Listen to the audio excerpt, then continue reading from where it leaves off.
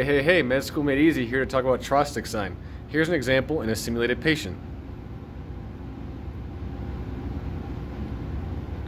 The way this works is, the facial nerve exits the patient's head through the styloid, or near the facial foramen near the styloid process. Then it comes up, and in the parotid gland, it forms the parotid plexus, which is a branching of the extracranial branches.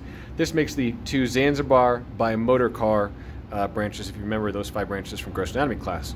In any case, in the setting of hypocalcemia, these nerves become hyperexcitable, and with digital palpation and striking them, they can cause firing of those nerves. So what we're doing here is we're finding the landmarks of the angle of the mouth and the zygomatic arch. Approximately 2/3 of that distance is the parotid plexus, and when we tap that, you can cause Chvostek sign or Chvostek's reaction. Thank you.